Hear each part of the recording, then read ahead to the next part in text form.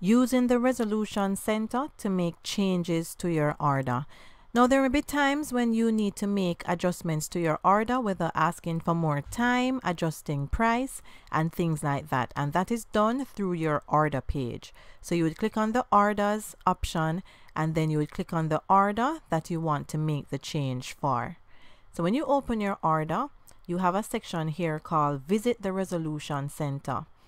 When you click this button, you're given various options as to what you want to do. It says, welcome. Here you can work things out and resolve issues regarding your orders. So you can modify your order, extend delivery time, or you can ask a buyer to cancel the order.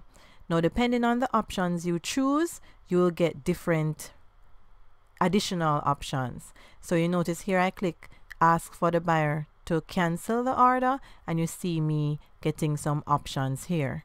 Extend delivery time, you're getting different options, and modify your order, you're getting different options. So depending on the option that you choose, you'll get additional options to select from.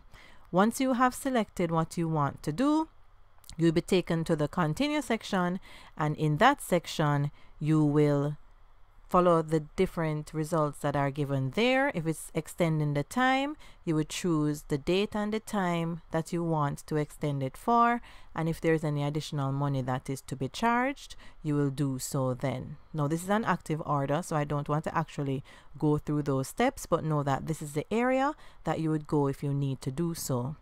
Now, you can also adjust your order from the order page using the messages section of the order. Now, suppose you want to add additional days and at a particular cost, as in add your extras, you can do so from this area. You would just click offer more extras, and then you would tick this option here, type in what you will do in the I will section, put how much extra money and any additional time that is needed, and then you would send this to the buyer, and they would have the option to agree or disagree to the extras.